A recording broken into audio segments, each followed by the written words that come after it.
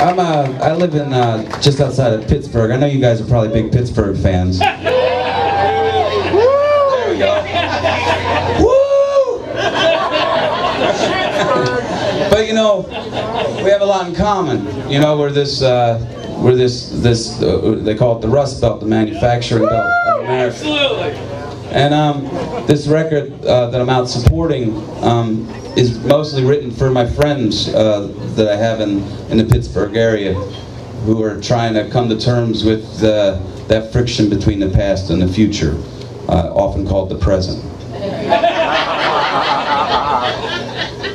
And and this song in particular, I grew up, you're going to love this too, I grew up just south of Philadelphia. I know you guys are probably big Eagles fans around here, right?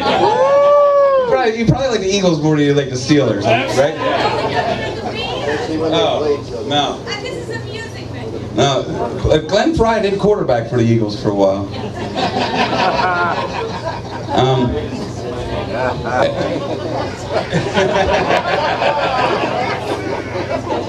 But this song is a song I wrote. My dad worked at Scott Paper just south of Philly, and just before his retirement, Scott Paper had been bought out by a company called Kimberly-Clark. As we all kind of know, hundreds of companies seem to just becoming one company. At any rate, in lots of businesses.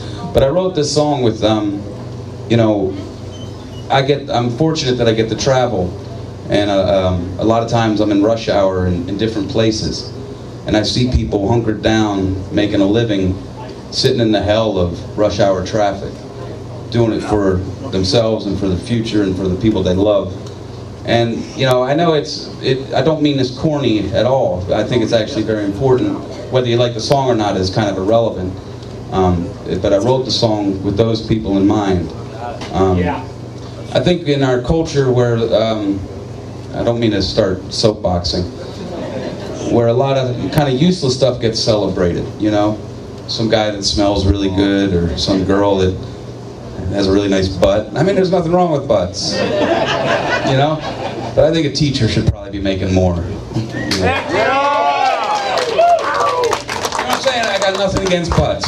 I'm not, this isn't an anti-butt stance that I'm taking. But this is for people that sit in traffic and work hard, quietly, and hopefully find a lot of beauty, at least 1 or 2 days a week out of it.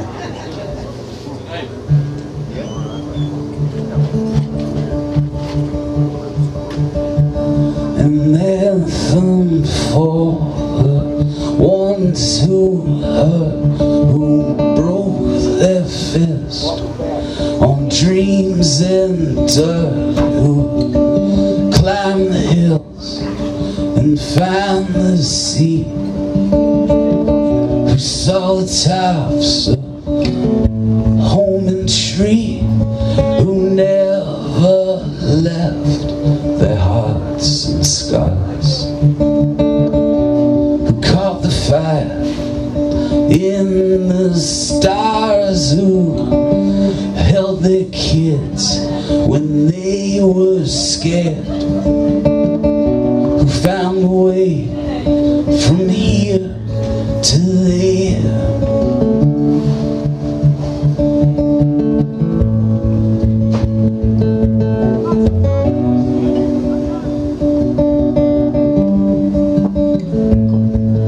An anthem for the real reward, the sometimes broke and bent before, where hope is lost and winter birds float from the wires when shots are heard.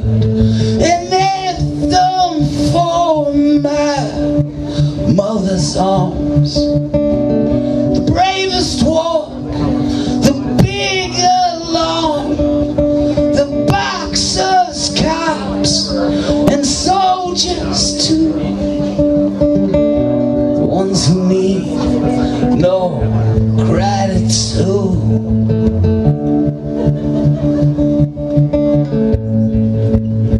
We won't quit.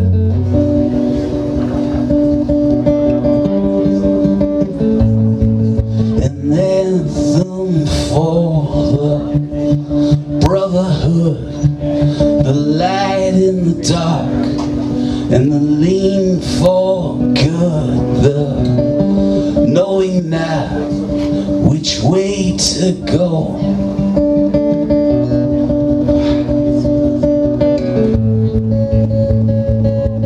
$1's not a piece nor an end.